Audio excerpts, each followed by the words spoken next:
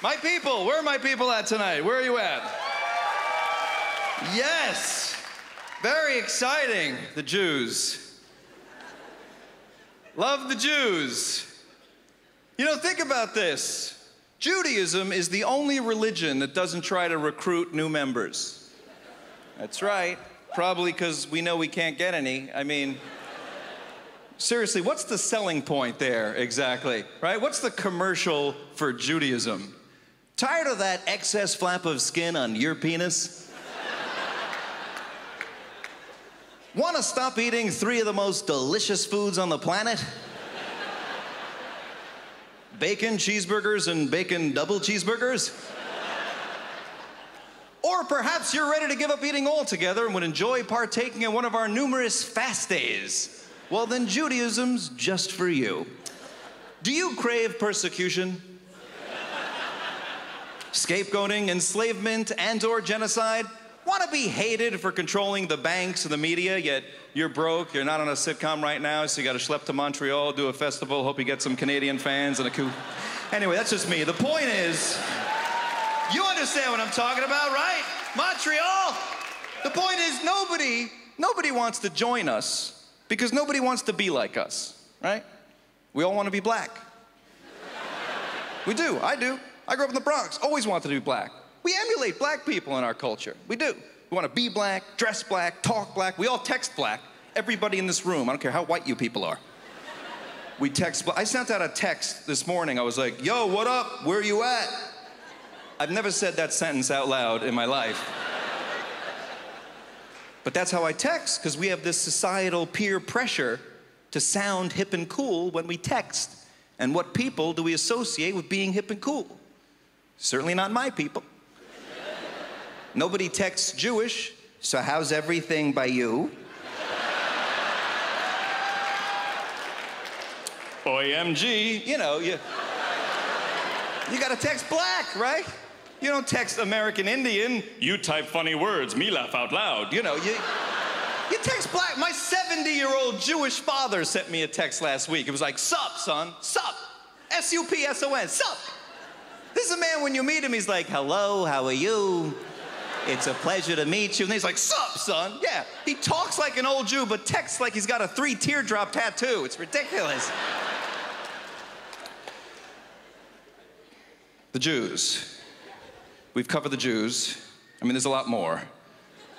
There's a lot more, but I want to talk about the gays also. Where are the gays? Where are the gays here tonight? Just you guys in the front? Just the two of you? We have gays over there. How are you, gays? I love the gays, too. Love the Jews, love the gays. My brother's gay. Yeah, he's a gay Jew. That sounds like an exotic bird, doesn't it? It's like, oh, look, a gay Jew. I don't love the gays just because I have a gay brother. I love the gays because the gays love me. They do. They love me, the gays.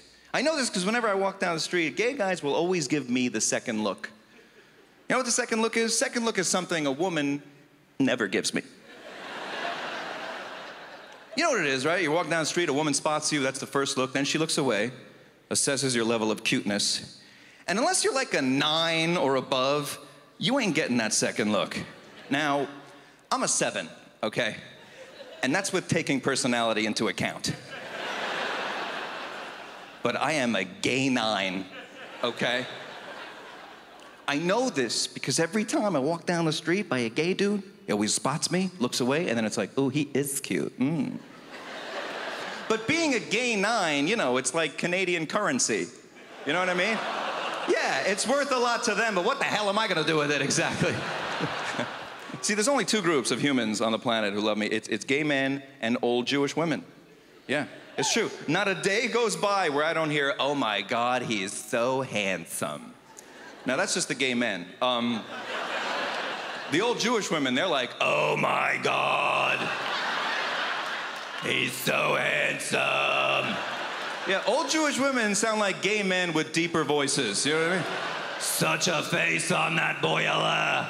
Oh my.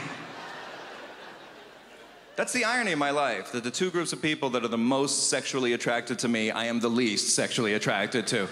That's why my wife doesn't have to worry. She doesn't have to worry about anything. She doesn't have to worry. Nobody wants me except them. Yes, I'm married. That's right. It throws a lot of women here because they're like, oh, you're married? Where's your ring, asshole? I don't wear a ring, okay?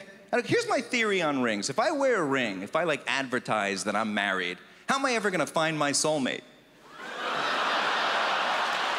Yeah. I know she's out there somewhere. But I don't cheat. Women are always judging me like, oh, he must cheat, he doesn't wear a ring. Not wearing a ring doesn't make me an unfaithful husband any more than not wearing a yarmulke makes me an unfaithful Jew. I just don't feel the need to walk around announcing my membership in not one, but two socially undesirable groups. You see, I'd rather be envied in my life than pitied, okay? And no guy is gonna envy me in my wedding ring and little black velvet beanie. Let's be honest. No guy's gonna be like, look at him, a married Jew. Lucky son of a bitch. He gets to be chosen and taken. Yeah, but that's not what he's thinking, okay? You know what he's really thinking? He's thinking married and Jewish. Ooh. Poor guy never gets any action or bacon. That's what he's really thinking, all right? That's right. That's what he's thinking. I do get some action, though. I get some action. Not as much as I want, because men, we always want it more. We need it more. It's true. We want it more than women. Back me up here, fellas. Seriously, I feel like I'm all alone out here. Right? We do. We want it more. We do. Like women have to be in the mood, okay? Men, we just have to be in the woman. A woman will change our mood like that. Like that. You have that power. We can't change moods. I tried. There's nothing on me that would change my wife's mood. Nothing. The other night, my wife was like, I'm not in the mood. I was like, yeah? I have just the thing to change that. You know what she said to me? She said, get that thing out of my face.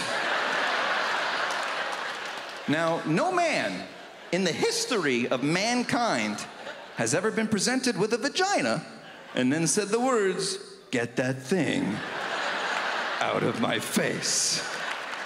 No man! Yes! Also, because the vagina is not a thing, it's a place. That's right. Remember that next time you're playing 20 questions, and that's your secret word. Is it a person? No. Is it a thing? Mm-mm. It's a place? Yep. Is it Virginia? Close. Actually. I'll give you a hint. It's the happiest place on Earth. Is it Disneyland? No, but like Disneyland, it's gonna cost you to get in there. And yeah, and then you wait forever to get on the ride and it's over in 2 seconds. It's not worth it, forget it. Thank you, Montreal, I love you.